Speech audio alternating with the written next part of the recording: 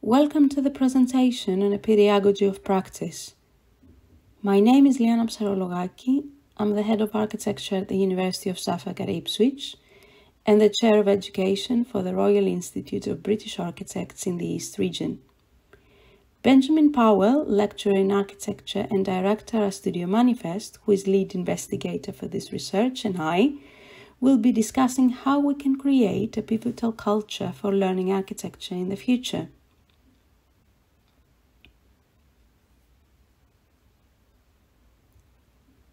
The research we will present is shaped by debates between the two of us as educators and a synthesis of theory and practice. It is made possible in the context of the new School of Architecture we founded 2 years ago at Suffolk, and which uniquely treats architecture as affordance of life. Our pedagogy model is based on principles of education that go back to the root and mutate as new. In our school, we see ourselves as environmental professionals who work with ecologists to teach architecture. We do so by focusing on the learning of disclosive skills, and we teach in a resilient and agile way, using the studio as a flexible learning platform.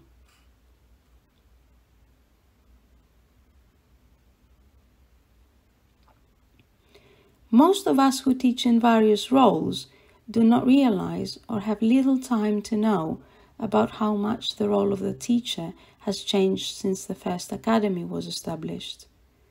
The role of the pedagogue started with and stems etymologically and ontologically from the slave who leads the learner to the school, handing them over to the schoolmaster who teaches formation of character and intelligence.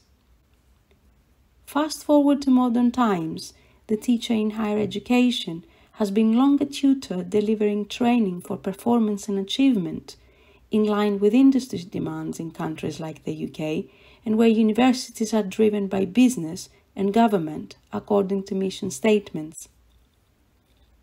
This leads us to the maverick model of the utopian educator by Darren Webb. In the current oblique cultural landscape, Webb asks for an education based on longing, hope, liberation, imagination, and the capacity of learners to organize lives in new ways. He speaks of an education of desire, which can lead to better ways of being. Driven by desire, Webb argues, we can develop a pedagogy of kinship, communication, intimacy, curiosity, and uncertainty. One of materiality and presence, actual and virtual. In such a progressive classroom, a studio of desire, there is a culture, a collective we, and the distance between what is lived, the experience, and what is learned, the knowledge, is diminishing. Only then and there, he says, we can use our intellectual and cultural weapons to stretch the existing structure and deal with the teacher's stress.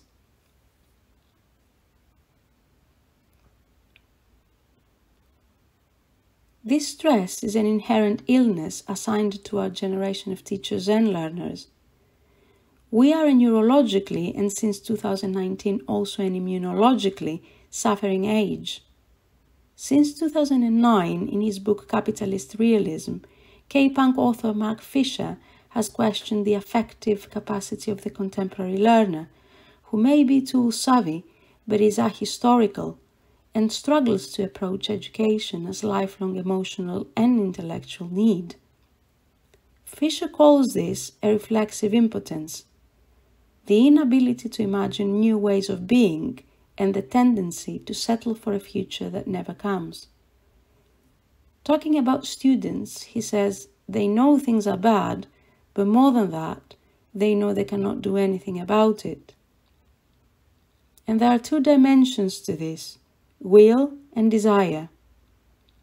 The will has to be educated itself to endure the strains of civilization, and desire is a primitive form of affective drive for life. When power of desire is negative, will be weak, and education is suppressed. The learner is in a state of abulia. Can we use insights on mental fatigue, like these ones by cultural historian Alison Rabinbach, and factor them in our pedagogy? What is in assertion of desire for us to use and reform in order to reinstate the will to learn? By means of a critical response to these questions, we piloted 2 new modes of learning for students on the BA Honours Architecture at Suffolk, and which we bring to you to reflect upon. These will serve as the debate platforms for us to question and reshape the role of the utopian educator in the future of virtual studios of desire.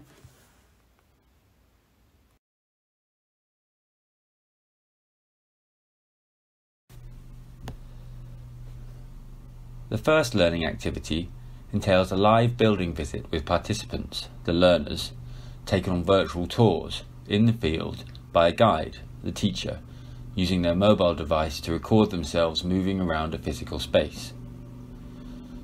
The feed is shared in real time using live tracking technology. Participants follow the guide's location and complement the guide's commentary, referring to online content shared prior to the session. Like in a game, they actively play, directing the guide to specific points of interest they have identified and therefore shaping the learning. The newly developed Elephant and Castle housing estate was explored as the first test case. As a new and well-publicised development, including some controversy around its inception, a significant amount of pre-existing online resources were available both to provide participants with context and to assist in the tour itself. Amongst other things, this included an interactive map of the estate with links that could be clicked on to describe individual buildings around the development. Whilst the field visit provided a tangible physical context through which to understand some of the core topics from the student's module, including planning and detailed design, the event itself was structured as a form of situated learning. To this extent, specific measurable learning activities were omitted in favour of enabling students to follow their own desires and to construct their own appreciation of the situation through being active and engaged within their network of peers. A significant volume of discussion and questions were raised, intimating some level of success as a form of engagement. It has also been noted that since the activity, the specific environment appears to have become a point of reference for many of the students when raising questions about the wider course content.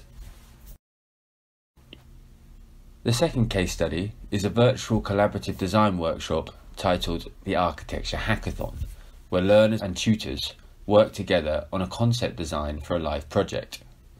The physical studio is reformed as an interactive online virtual space with video conferencing and shared folders. The workshop structure presents a series of activities, labs, designed to stimulate the flow of ideas and encourage interaction. In both cases, learning is dynamically participatory and provides a blend of theory and practice and human and non-human assemblages. Happening during the summer, outside of the taught curriculum, students were challenged with developing the concept designs for a smart living research laboratory currently being developed by the University of Suffolk in partnership with BT. The event took place over 2 sessions with a group of around 12 participants. In the first session, precedents were assembled and sketch designs developed. In the second session, a collaborative BIM environment was utilised, through which the sketch designs were developed into 3D proposals. As well as being a great opportunity for architecture students to gain experience working on a live project and to see their designs develop into a built scheme, the incredible energy and enthusiasm from participants have provided the project itself with a unique platform from which to grow.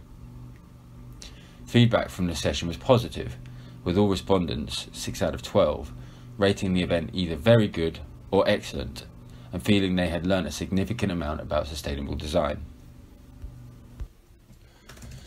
These 2 learning activities demonstrate that we can hope for multiple dimensions and possibilities. This is as in the model of the utopian educator by Darren Webb, and what we defined as the virtual studio of desire. The gamification of the learning field, in the case of the situated and agile interrogation of the Elephant and Castle site, allowed for extended accessibility, active participation, and mutation of the survey and the field itself. The same site will be mapped differently each time the exercise takes place, based on the synchronous feed of empirical data coming from each participant. The learning itself becomes choreography and cartography, an agile activity where the educator facilitates the game, which activates desire and in turn actuates the learning. In the learning activity of the hackathon, desire is emancipated via engagement in education, where the learner assumes responsibility of a professional in a wider didactic setting. The opening and demystification of the professional field, the game, creates a culture for the growth of collective will. The learner owns the outcome together with the educator. They are not just consumers of the learning service, but instead develop a sense of belonging and intimacy with both the learning itself and its outcomes. The learning therefore ceases to be a personal, commodified good. It becomes a common, an element that carries the moral obligation for the fulfillment of the outcomes, and therefore the personal success that comes from achieving it collectively. Humanity measures indeed value by achievement. This is evident in metrics, performance indicators, and the expectation that people with higher qualifications will in principle be paid more in their professional standing. This is far from the meritocracy of today. For example, in architecture, the vast majority of qualified graduates come from privileged backgrounds and would have received extensive training in higher education. The salary ranges do not follow the pattern, however, when compared with other fields. In this bizarrely indexed professional field called architecture and its education that tends to be rightly eclectic, it is very difficult to perform an anthropological mapping.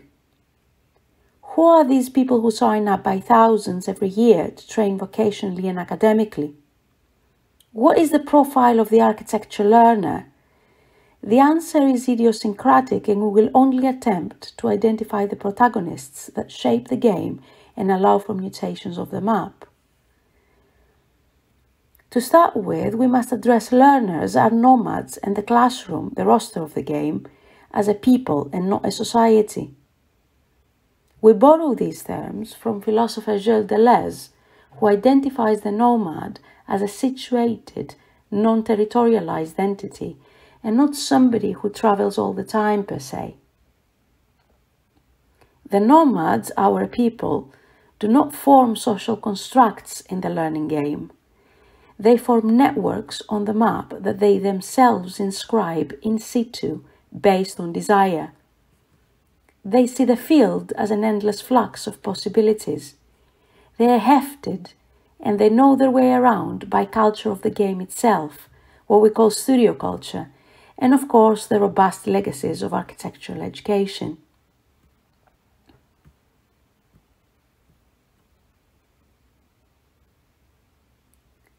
Finishing up, and instead of a conclusive statement, it would be more useful now to perform some contemplation and a reflective exercise on the question of using pedagogy, or the teaching of the learning game itself, towards establishing a sense of citizenship. This involves understanding the learning field as a map and network, and developing the collective sense of the learner's ownership in the outcomes beyond achievement towards an ethics. We must remember that no conventional territorial relationships apply here. The learning game is situated, shaped by nomads, owned by a people. This offers to the learners the freedom to perform networks of desire when the game is formed, which means that the studio culture is not anymore vertical, it is agile and virtual, with endless possibilities of mutation. Such a condition of learning, we must accept, is not necessarily stable, but this means that it is not by default stagnated either. On the contrary, such learning model is an assemblage of idiosyncratic worlds. It is a cosmos of education.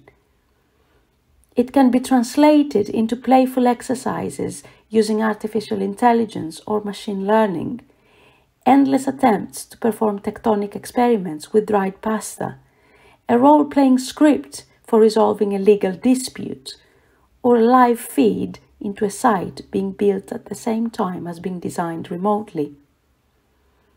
And this is because the learning must remain intimate, open-ended, impulsive and liberating, and must lead to imagining, creating, and at the same time inhabiting new worlds.